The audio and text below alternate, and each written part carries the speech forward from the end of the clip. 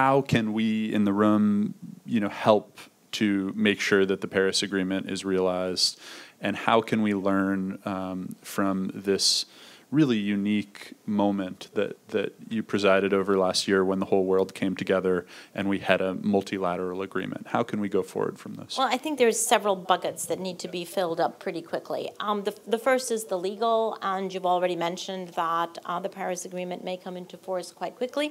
Originally, the global community had intended that the Paris Agreement would come into force in 2020. Unfortunately, because of all of the momentum that was built up, it's very possible that it will come into force either at the end of this year, after Marrakesh, or in the beginning of next year. So a whole 3 years ahead of time, which is very good news. That means that Paris Agreement is going to be legally binding in those countries that have ratified, and we would expect most, if not all, of the countries who adopted the agreement to then eventually ratify. So you would have a legally binding international legal structure for countries to then begin to devolve that into national level and subnational level also legal structures that need to be developed. So you do need that. You need the legislation, you need the regulation put in place in countries and in states, provinces, cities, in order to provide both the carrots and the sticks for the implementation of the agreement. So the legal bucket needs to be filled.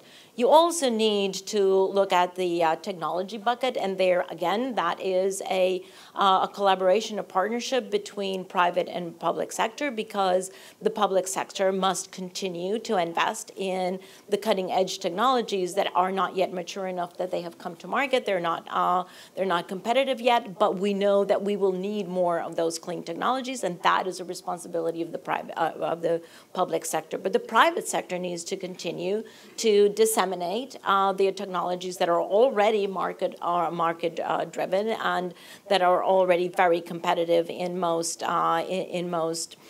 areas, in most jurisdictions. So that needs to move forward, of course, hand in hand with the third bucket, which is the financial sector. And there again, there are responsibilities of the public sector in finance, and there are responsibilities in the private sector. And President Moreno has already talked about blended finance, which is the only way to move forward, because you do need some of the most difficult risks to be taken off the table. You need the political risk, you need the currency risk, perhaps.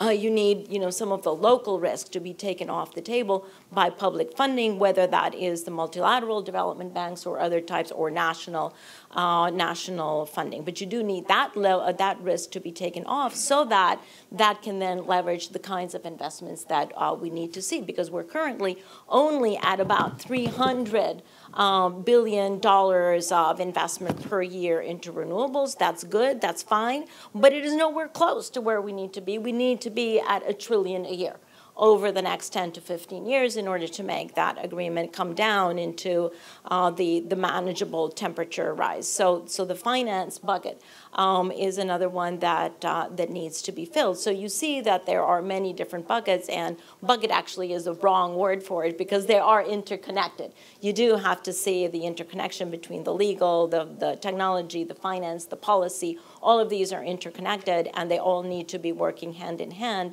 in order to accelerate it as much as possible.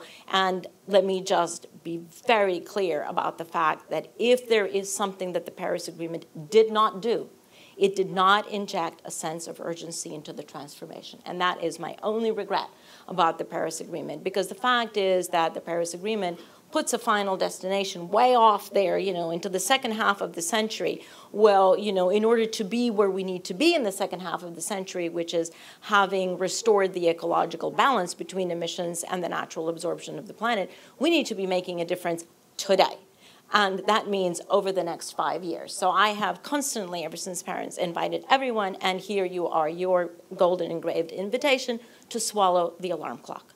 Swallow the alarm clock, because this is urgent. It has to happen over the next 5 years. If we're not able to reach global peaking, that means the maximum level of emissions over the next 5 years, and then a very quick descent, we will close the door to 1.5, which means we will have the entire population of the Marshall Islands looking for another home. And we may endanger even the 2 degrees, which means we will have populations the size of Bangladesh, 30 million people looking also for other homes. It is a world that nobody wants. The Bangladeshis don't want it. The Marshall Islands don't want it.